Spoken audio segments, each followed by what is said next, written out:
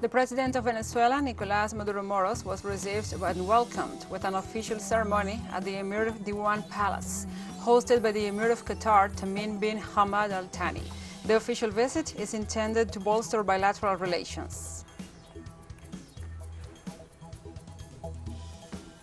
In Ecuador, the indigenous leader Leonides Iza, who was arrested after calling for a national strike against President Guillermo Lasso, was released early on Wednesday morning.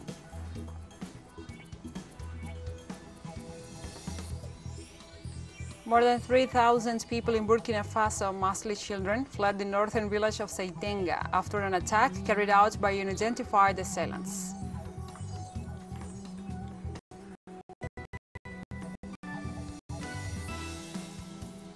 From the headquarters of TeleSUR English in Havana, Cuba, this is From the South. I'm your anchor, Gladys Quesada, and these are the news. As part of his Eurasian tour, the president of Venezuela, Nicolás Maduro Moros, arrived in Qatar. The official visit is intended to bolster bilateral relations. The Venezuelan president was received by senior officials of the Qatari government upon his arrival at Doha's international airport. Then, Maduro was welcomed with an official ceremony at the Emir Diwan Palace, hosted by the Emir of Qatar, Tamim bin Hamad Al Thani. After solemnly listening to the anthems of both countries, the two leaders held a meeting in which they discussed international economic and energy issues, as well as the prospects for bilateral cooperation between Venezuela and Qatar. In 2015, the Bolivarian president also made an official visit to Qatar, a nation country that has one of the highest energy potentials in the world. The South American president has also visited Turkey, Algeria, Iran, and Kuwait in the framework of this tour with a broad cooperation agenda that focuses on the areas of science and technology, agriculture, transportation, energy, tourism, and culture.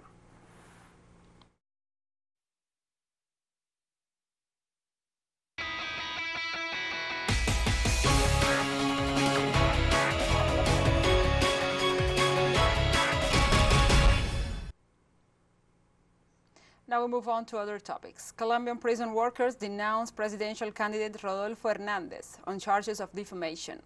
The Second Municipal Court of Small Labor Cases of Bogotá admitted an action filed by the Union of Prison Workers and the Union of the National Penitentiary and Prison Institute against the presidential candidate Rodolfo Hernández for damaging the institution's reputation.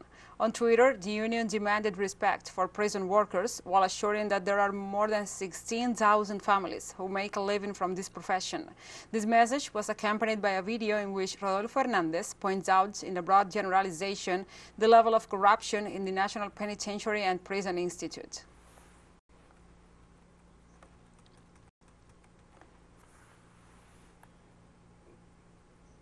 Social organizations for the defense of human rights in Colombia presented a report on what they consider to be the failures of Iván Duque's government. According to a document known as Hunger and War, the Legacy of the Apprentice, there was an increase in the number of murders of social leaders during the administration of President Iván Duque from 116 victims in 2016 to 310 in 2020 alone, while so far in 2022 there have been 81 assassinations. Massacres, on the other hand, went from 9 in 2016 to 33 in 2020. The report also revealed that in 2020, the fall in women's employment, together with the youth unemployment, caused more than 2,150,000 people to fall into poverty. The group highlighted that the current government failed to comply with the goals of the development plan in relation to social issues and with the peace agreements signed in 2016.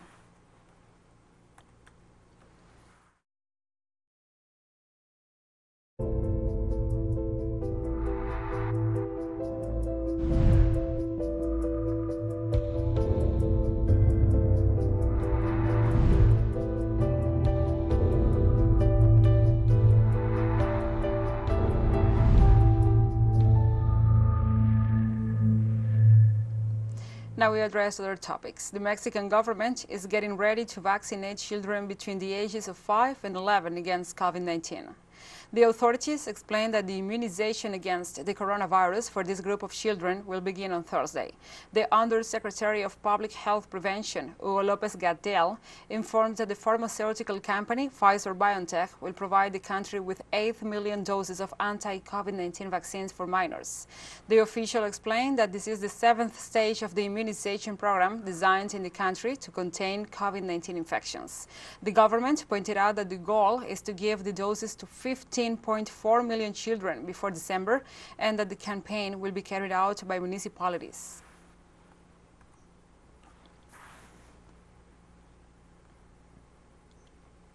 The World Health Organization Director General Tedros Adhanom Ghebreyesus said on Tuesday will meet on June 23rd to determine whether to classify the global monkeypox outbreak as a public health emergency of international concern.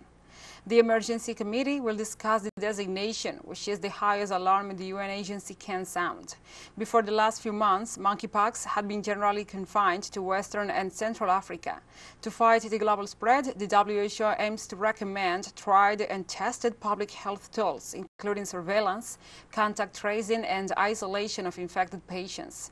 Tedros said that 1,600 confirmed monkeypox cases and as well as 1,500 suspected cases have been reported to the WHO this year from 39 countries, 32 of which have been recently hit by the virus.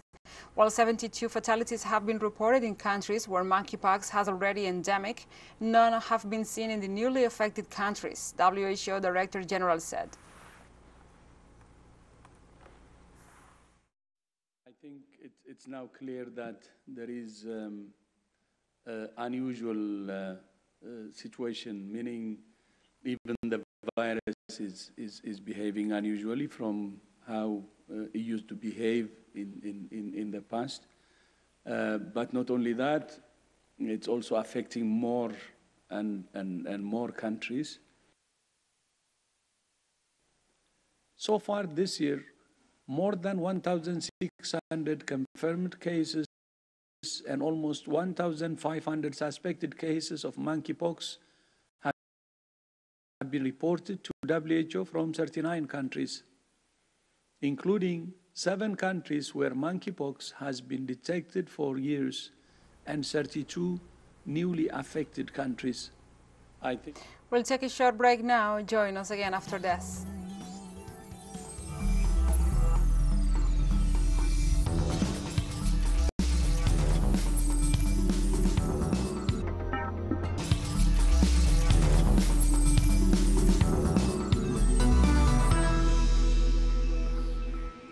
Welcome back to From the South. In Ecuador, the indigenous leader Leonides Iza, who was arrested after calling for a national strike against President Guillermo Lasso, was released early Wednesday morning. On Tuesday night, Judge Paola Bedón ordered the immediate release of the president of the Confederation of Indigenous Nationalities, CONAIE, and issued alternative measures to preventive detention, such as the prohibition to leave the country and the periodic presentation before the prosecutor's office every Wednesday and Friday. Also, she determined a hearing for July 4th, in which the indigenous leader will face the charge of alleged perpetrator of the crime of paralyzing a public service.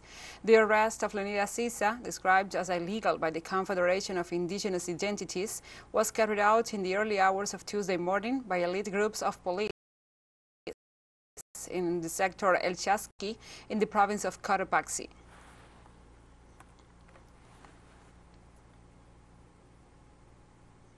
And upon being released, the indigenous leader denounced political persecution by the government of Guillermo Lasso. The arrest of Leonides Iza, him being a leader of people and nationalities at a national level, is an act of persecution and political imprisonment by the national government. So, comrades, we denounce this to the world. On his part, the president of the Confederation of Indigenous Nationalities of Ecuador, Leonides Iza, said that the social struggle is prompted by neoliberal policies that keep millions of Ecuadorians in poverty. You should not minimize the government because here the problem is not Leonidas. Leonidas is just one more of the millions of Ecuadorians who are living in poverty. So, if you want to solve the problem of the social struggle, then solve the most acute problems of our community, of the most impoverished society of our country.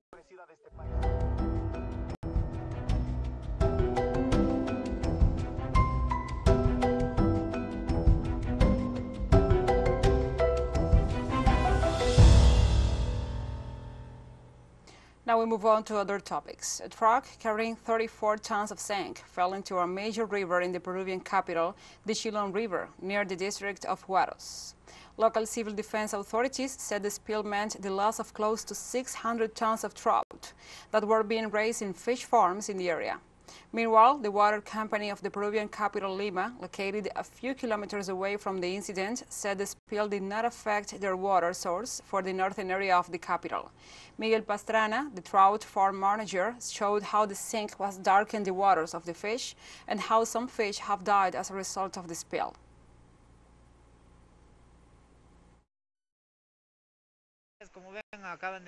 The authorities have just arrived and are conducting their own analysis to determine the contamination levels in the trout. Supposedly, they will present a report later on, revealing what the contamination levels are.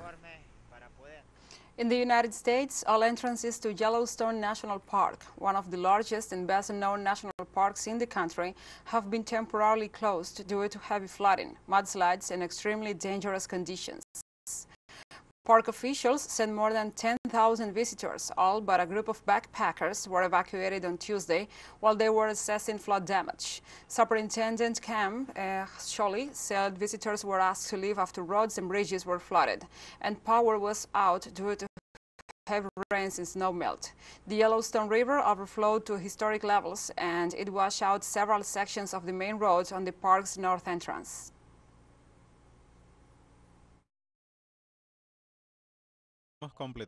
We have complete team operation, 4 land rescues and 2 air rescues. We have had extensive operation up and down the Yellowstone River Valley, outside residents and locations throughout the county. Now we are transporting resources to the affected areas, providing gas and restoring service to gardener communities, and having law enforcement and search and rescue operations remain in those areas. The European Commission launched a new legal action against the United Kingdom, accusing London of threatening peace in Northern Ireland by trying to overhaul the post-Brexit trade deal. On Monday, the British government introduced legislation to rip up post-Brexit trading rules for Northern Ireland in an attempt to override the European Union withdrawal, the treaty that it had signed. Prime Minister Boris Johnson government insisted in not breaking international law, citing a necessity to act to restore Northern Ireland's power-sharing institutions. But Brussels rejected this argument, and according to the Vice President of the European Commission, Maros Sefcovic, legal action will be taken, with 2 new cases joining those the Commission had suspended.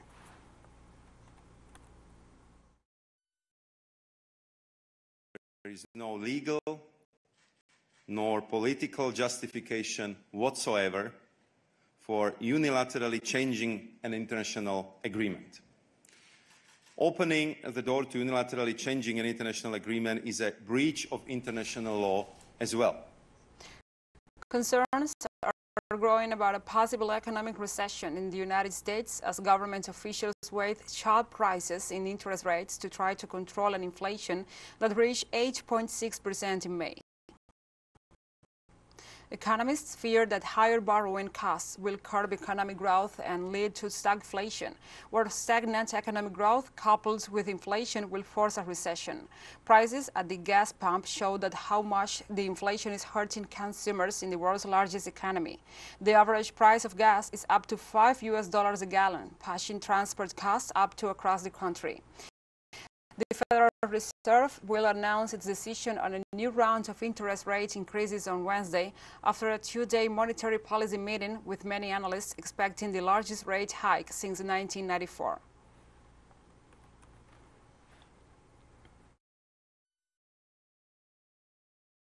I do think probably the Federal Reserve was a little late in starting to raise interest rates, probably overly focused on maximum employment and losing sight of the inflationary concerns out there.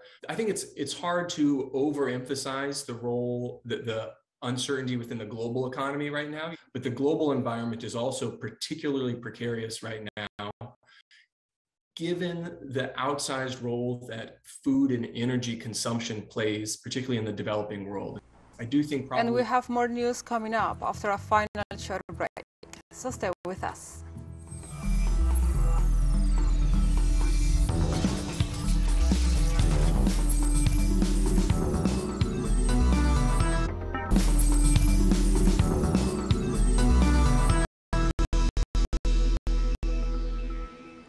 Welcome back.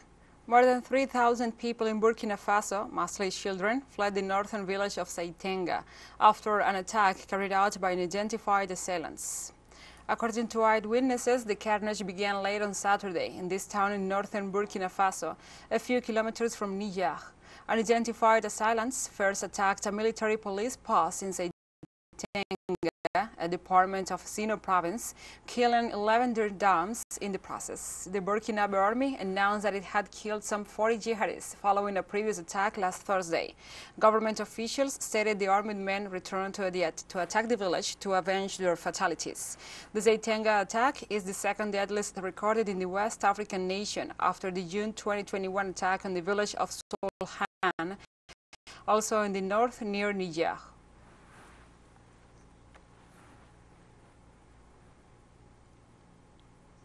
The cost of domestic air fare has increasing significantly over the course of 2022, rising 47% since January. According to recent ADOB analytics data, which measures direct consumer transactions from 6 of the top 10 United States airlines, may mark the 4th month in a row when prices rose over pre-pandemic levels. Last month, prices surged 30% compared to the same period in 2019. Meanwhile, prices for domestic flights were up 27% in April and 20% in March compared to the pre-pandemic numbers. At the same time, prices in February were up 5% compared to 2019 levels.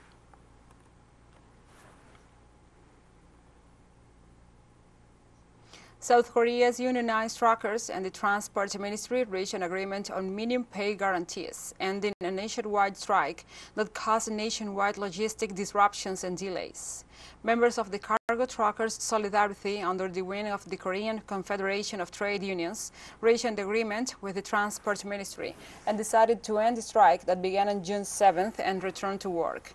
The union has been demanding an extension of the safe trucking freight rates system designed to prevent dangerous driving and guarantee minimum freight rates for truck drivers. The system was introduced for a 3-year run in 2020 and scheduled to end December 31st, but the two sides reportedly agreed to keep the system in place. The latest round of talks were held at a major industrial transport hub near the capital.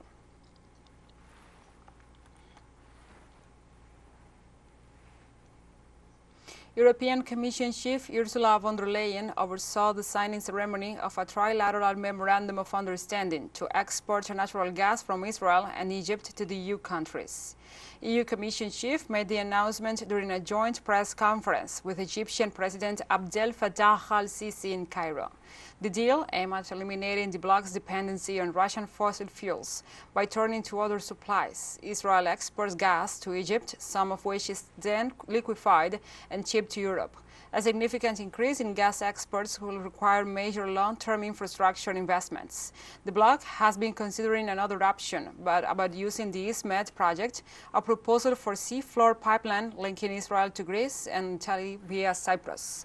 But United States President Joe Biden's administration has questioned the viability of the project, given its huge cost and the time it will take to complete.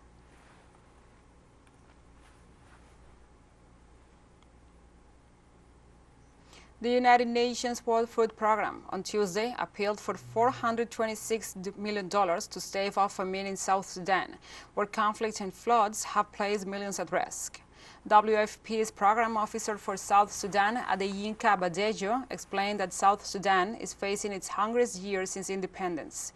The reasons, she said, were accumulative: continuing subnational conflict, climate crisis of 3 consecutive years of floods, and severe economic shocks exacerbated by the COVID-19 pandemic, and now the conflict in Ukraine.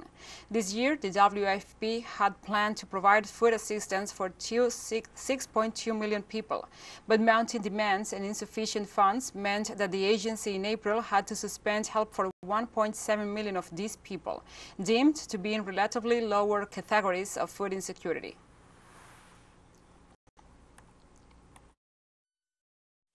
We are already in a crisis, but we need to restore food assistance in areas where we have suspended to prevent people from falling into starvation and famine. To do so, we urgently require $426 million for the next 6 months to cover the needs for the next 6 months. More than 2/3 of the South Sudanese population are experiencing a serious humanitarian and protection crisis and require humanitarian assistance to survive.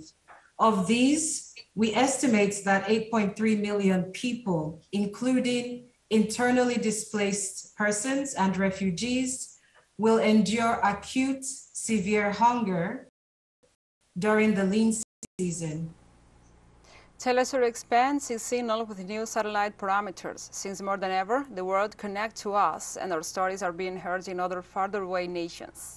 These parameters are in place since June 1st in Latin America and the Caribbean, both in English and in Spanish, and quite soon further changes will be implemented for the signals in Europe, the Middle East, and Africa.